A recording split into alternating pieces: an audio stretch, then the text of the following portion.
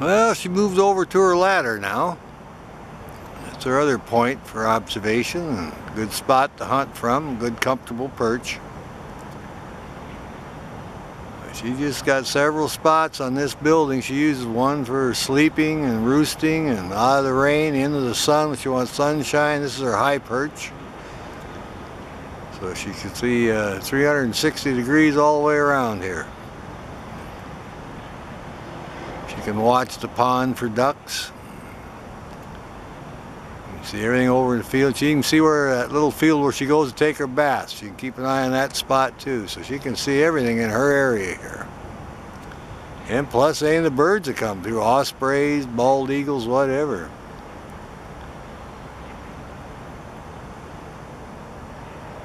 Yep, she's on the hunt. Look at that, looking everywhere. There she is. She's turned around now. You see all the fine barred feathers on her chest there. It's kind of showing off, looking really good.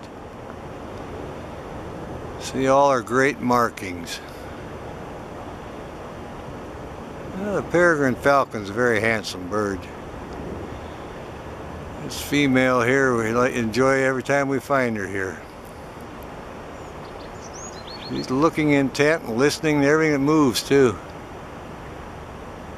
She was on her perch over there on the out of the rain. Now she's flown up here, so judging from her crop, she could use a little snack, so she's on the hunt.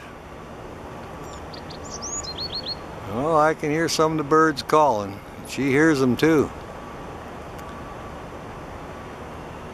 She's a good-looking bird. We've seen her in action a few times. That's a sight to see, I'll tell you. Very fast. Oh yeah, she's listening to the birds now.